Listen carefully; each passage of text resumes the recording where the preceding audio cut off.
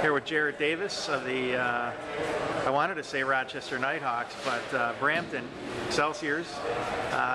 Jarrett, a huge goal.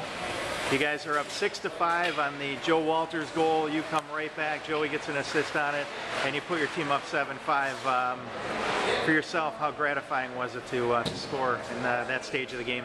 Yeah, you know, it's always nice to score at any time of the game, but at that particular time it was a pretty crucial goal, and luckily I had a great pass from Joe. He fed it in there pretty nice, and I just put it past good week there. Now I noticed you play short team.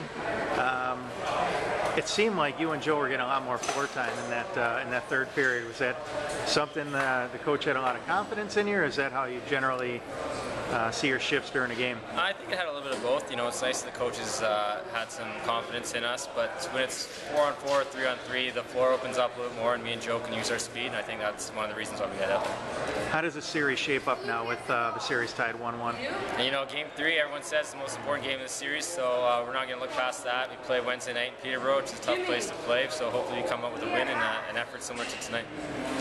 Do you think getting this playoff experience is going to help you down the road for the Nighthawks? Oh, absolutely. You know, these guys, they're all over the league. I don't think there may be two guys who aren't playing in the NLL right now. So getting this experience, going late in the playoffs, this is the reason why I came out to Brampton this year, and I'm really happy about it.